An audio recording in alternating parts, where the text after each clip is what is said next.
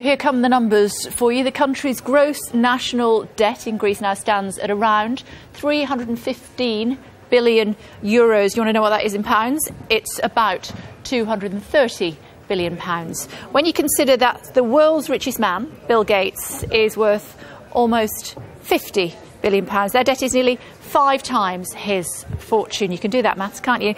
And that means the debt is now 176% of its GDP, the figure used to measure a country's economic output. Compare that to the UK. Let's do that, where debt to GDP is around 88%. Germany, where it's nearly 75%. Behind Greece, the next most indebted nation in the EU is Italy, with a reading of nearly 132%.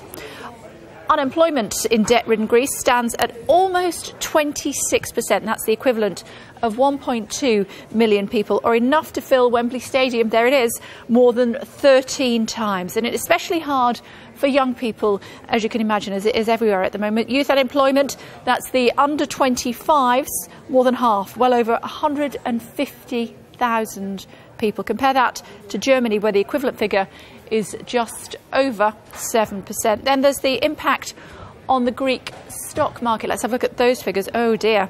Shares in the country's largest 20 listed companies have dropped more than 40% in the last year. And shares in some of the country's biggest banks, looking at those, they have also suffered, down big time again today, about 8%.